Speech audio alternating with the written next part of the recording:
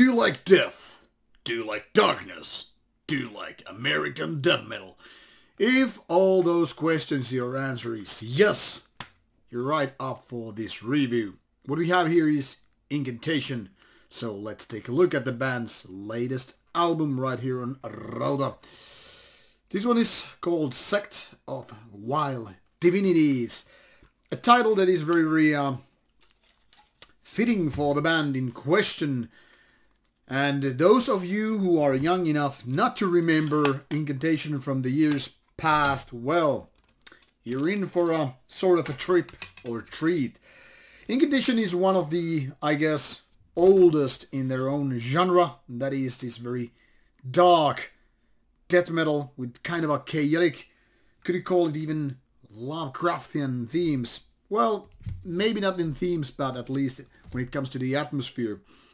Never been one of those trashier, most brutal bands. One of those bands that are so much into kind of a rock and roll, or then again more kind of a progressive playing or technical nature. Incantation have always kind of paved their own way with its kind of a dark, blasphemous death metal. And it's also a kind of a curious thing because they never got that big. I mean, not in Cannibal Corpse big or other there's other names like Morbid Angel and the like, but they have been paving their own road for so many years and making their very own unique sound, which is then again very likable if you're into this kind of a dark death metal.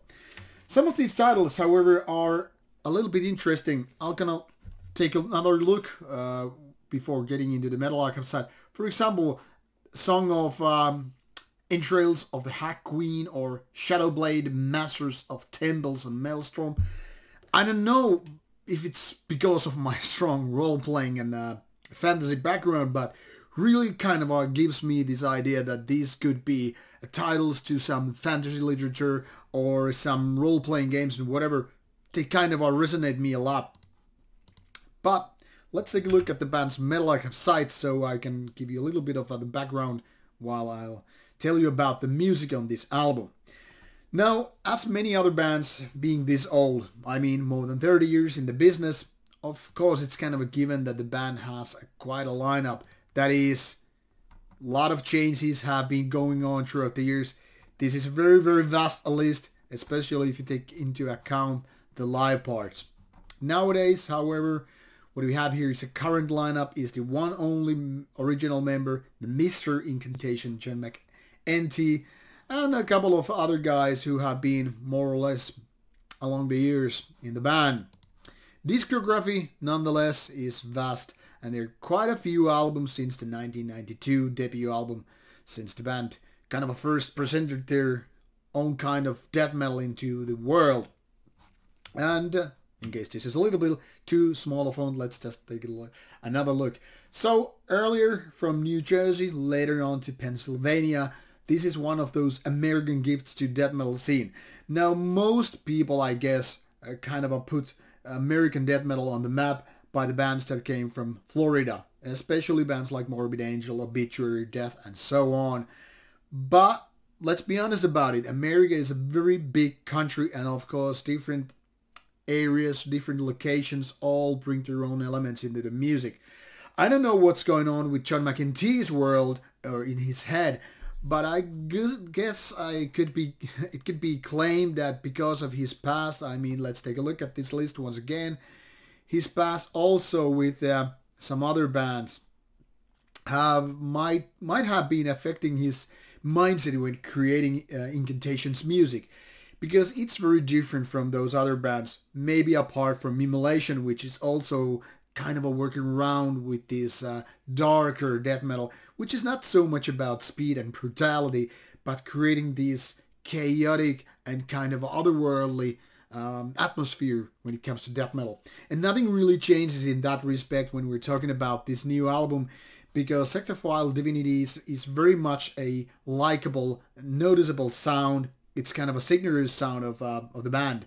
And throughout these 45 minutes or so, the band is very much creating this really sinister atmosphere.